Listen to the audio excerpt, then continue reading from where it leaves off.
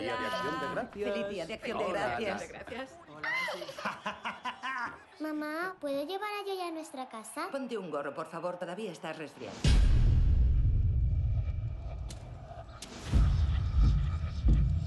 ¿Y vuestras hermanas?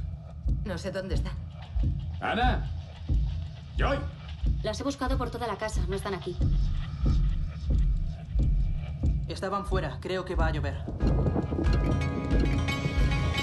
Papá, yo las vi subirse a una autocaravana. Estaban jugando.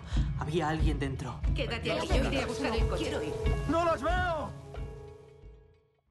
Thank you. Yeah, let's whatever wood I got to touch or whatever. You know, I think, to be really honest, I'm not a betting man in life because I don't know why. That's just the way I was brought up by my dad. You know, he's like, work hard and don't throw it away. You know, but I know coming here with the film means a lot, regardless, because of the quality of this film festival. It is one of the best-known film festivals in the world. I've known about it for many years because my wife won the Silver Seashell here back in the 90s, and so I've always heard about how incredible it is, and so being here feels like the Jackman Finesse Family Film Festival. It's very exciting, and whatever happens from here, I expect nothing, and then everything's a bonus.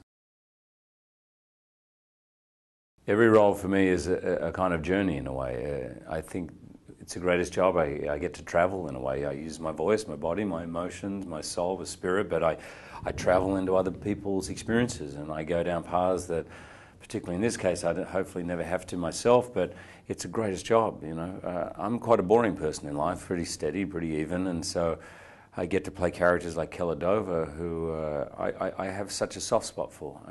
I really like him, you know, and I feel for him. I have empathy for that character. And in terms of getting into that, I do a lot of research, because I like it. I'm interested, I'm curious about other people.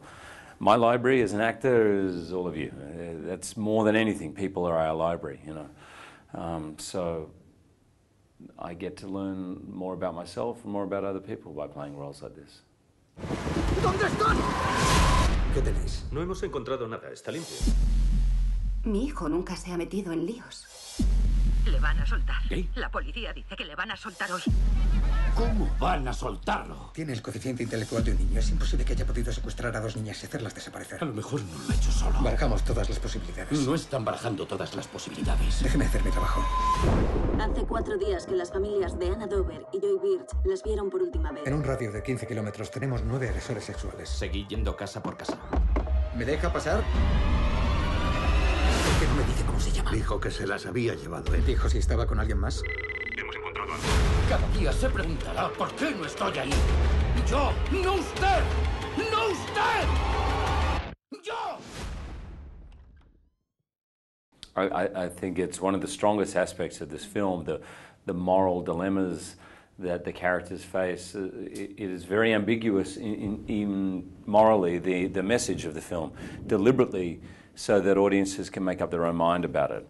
Or even further than that, I think, to be less judgmental.